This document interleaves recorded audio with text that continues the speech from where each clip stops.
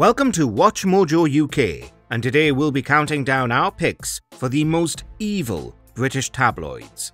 Before we begin, we publish new content every day, so be sure to subscribe to our channel and ring the bell to get notified about our latest videos. For this list, we're looking at the UK's most notorious red tops and tabloid papers. Let us know in the comments which of these papers you read. Number 6. The Daily Star.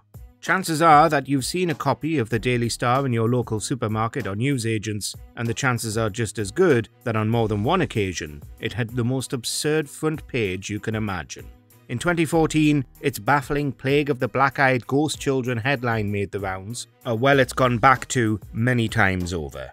But like the rest of the UK tabloid press, it's been deeply controversial since its launch in the 1970s. Not only did it follow the Sun's abysmal example in its coverage of Hillsborough, but in the 2000s, it was sued by the McCanns for libel after repeatedly insinuating they were to blame for their daughter's shocked disappearance.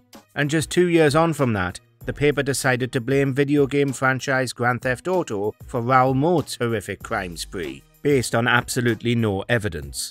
It's been disproven many times over that video games cause violent behaviour. But perhaps most bafflingly, it also once published a completely made-up interview with Dwayne Johnson, to which he had to renounce it as being utter tosh. Number 5. The Daily Mirror. In other countries, tabloid culture is often a right-wing affair. Not so in the UK.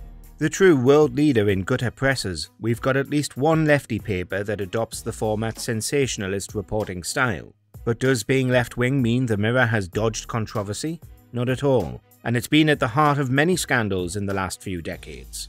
Not only was it at the centre of a media circus when it came out that its former owner, Robert Maxwell, appeared to have stolen hundreds of millions of pounds from the Mirror Group's pension fund before his death, but with Piers Morgan at the helm in the 2000s, it began to properly court controversy.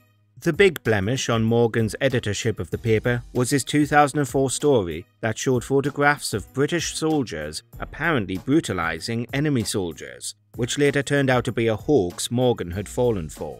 It led to his sacking and an apology splashed across the front page, though not before it had doubled down on the story. Morgan later said that he doesn't regret publishing this, seeing it as worth the risks if it had been true. Number 4. The Daily Mail. Since the 19th century, the Daily Mail has circulated on Britain's newsstands, and in that time, it's become the UK's most widely read and popular paper. It prides itself on trying to reflect what the majority of British people think about the issues of the day, like when owner Lord Rothermere went to interview Adolf Hitler about what a good job he was doing in the early 1930s. In fact, by some accounts, the Mail's pro-appeasement stance was used as evidence by the Nazis that Britain didn't actually care about the impending invasion of Poland, so they went ahead and did it. When the Nazis lost the war, the Mail did an extensive rebrand and miraculously survived. Remember, there were plenty of other newspapers at the time that didn't have fascist sympathies. In recent years, the Mail has been sued for libel and damages many times over, with lots of the claimants being successful, including the likes of Melania Trump, Sir Alan Sugar, and Sir Elton John. Number 3. The Daily Express. Like the Daily Star, the Express was also sued for libel by the parents of Madeleine McCann, and now has a reputation for touting even more bizarre scientific stories than its fellow tabloids, often posting scaremongering stories about alien contact and asteroids about to strike us. Shocking, when you consider it was once the most popular paper in the entire world. But as well as its constant stories about the McCanns, the Express also has a reputation for publishing non-stop front pages about Princess Diana, largely after her death. It's the place to be for baffling Diana conspiracy theories, to the extent that it forgoes reporting on major news events in order to keep printing rubbish about the Princess of Wales, and how her death may have been an elaborate cover-up. And its propensity for outrageous headlines got so severe in the 2010s that its own editor said he was offended by the stories it was running, and was going to try and rein in on the Islamophobia. Number 2. The News of the World. The only paper on our list that you can't buy anymore. The News of the World was always controversial. It survived for over 150 years, even touting itself as the world's greatest newspaper, but couldn't weather the storm of the phone hacking scandals that happened between 2005 and 2011. The News of the World, along with many other Murdoch press outlets, was eventually found to have not only been tapping the phones of public figures like celebrities and the royals, but also murder victims and deceased British soldiers.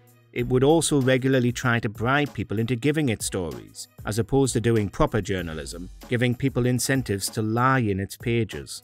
In the end, the situation with the News of the World got untenable, even for Murdoch. With no advertisers left supporting it, the paper was shut in 2011, shortly after a fresh barrage of phone hacking allegations that would be investigated by the British government in the Leveson inquiry. Number 1. The Sun. Its reputation has spread far beyond the United Kingdom, and it's now known as a disreputable, gossip-mongering newspaper in many other countries. But the worst thing the Sun has ever done may not be something people across the pond are too aware of. Its coverage of the Hillsborough disaster in 1989, when it notoriously alleged that Liverpool fans were not only to blame for the disaster, but had been stealing from the deceased on the pitch. This vile reporting was enough to get the Sun banned from Liverpool, where it's still not sold to this day, despite the paper making some half-hearted apologies after numerous inquiries found that South Yorkshire police were in fact responsible for the 96 deaths. It's done more than that though, including attacking the Birmingham Six, a group of Irishmen wrongly sent to prison for terrorist acts that they had nothing to do with. The Sun has been sued by famous faces time and time again, including Wayne Rooney, and has been consistently attacked by the left for its non-stop support of Margaret Thatcher.